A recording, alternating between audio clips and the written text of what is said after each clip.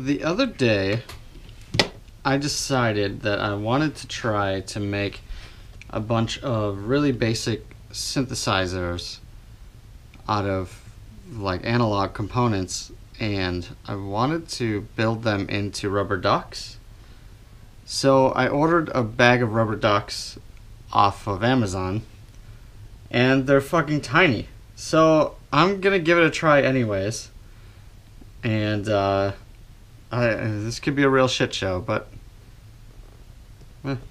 here's what I did. So I have a circuit here that uses two 555 timers as a kind of crude square wave synth, and there are two photoresistors hooked up to it to adjust the frequencies that each of these runs at. I'll try to post like a really shitty schematic here so that you can see in more detail. Well, let me show you what it does.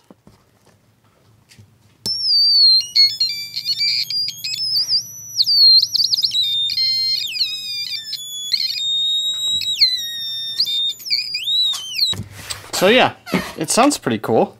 I don't know how useful it would be for actual music writing, but it was a fun project.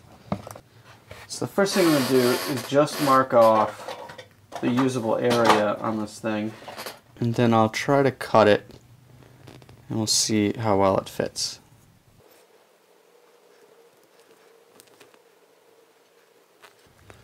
It's not much space. We do have 8 pins across. We're going to have a good amount of space along the bottom for the rest of our random components. Yeah, I think that might work.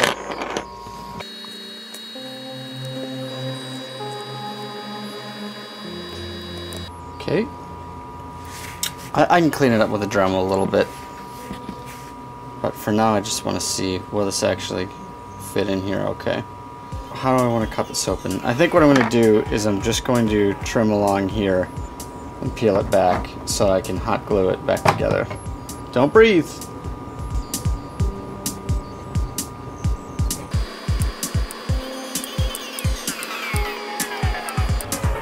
Get rid of this thing.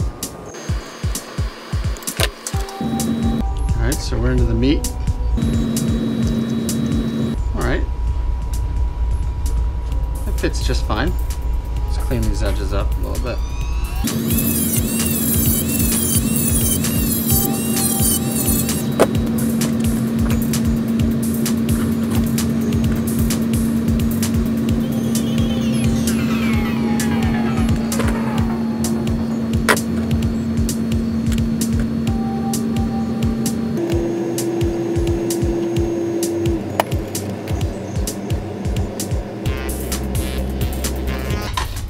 Okay, so I just soldered down the stuff that I know is going to be here, like the two 555s and the ground and power cable.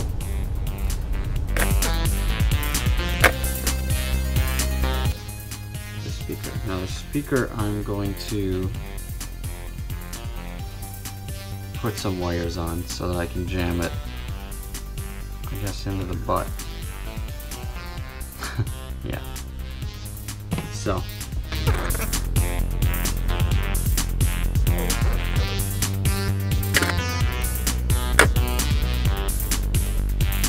Not gonna be a pretty circuit board.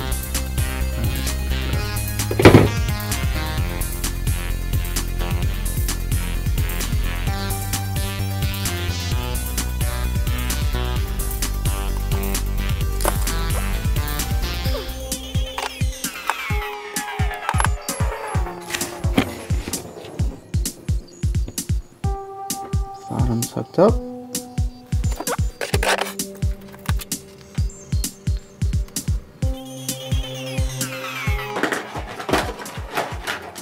Aha! Okay, so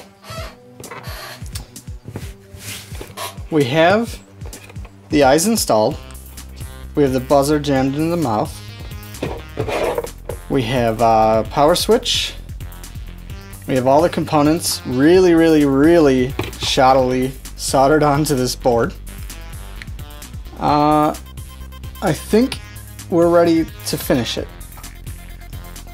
We could test it and it works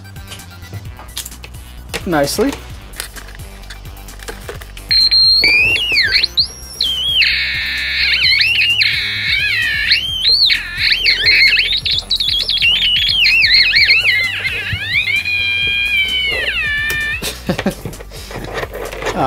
Yeah, it's gorgeous.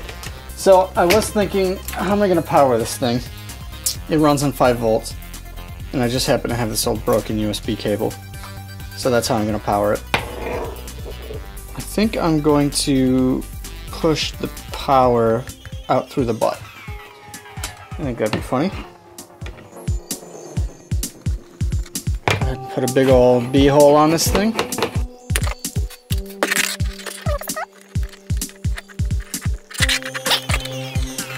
I should put shrink wrap over these cables, but in the spirit of keeping this thing as half-assed as possible, I'm just going to wrap it in duct tape.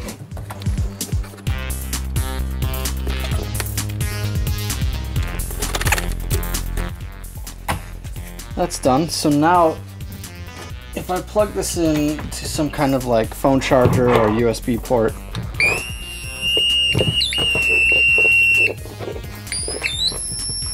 yeah, awesome. So now all we have to do is finish putting it, jamming all this shit in here, and see if we could do that without breaking it at the last second, which would be pretty classic. I'm gonna tape all this stuff up just so no contacts touch when I jam it all in. Before I close this thing up, I'm just gonna record a video, get in here and show you really close up everything that we have. So you can see deep in there, all the way to the end.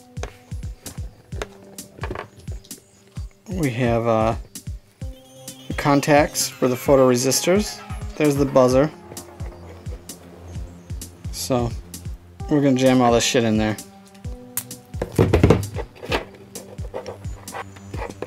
You know, it occurs to me that I don't need a switch anymore. Now the only question is, will this hot glue melt this rubber or whatever this is? I'm hoping not. But in the spirit of being half-assed, we're just gonna go for it.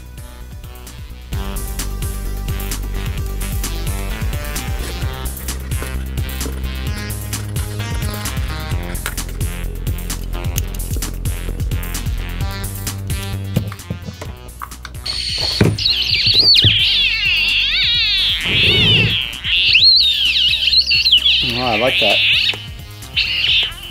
I can use my hand as like a filter, a low-pass filter over the buzzer. And while I'm doing that, I can kind of cover the two different photoresistors differently. You can almost play it like an instrument.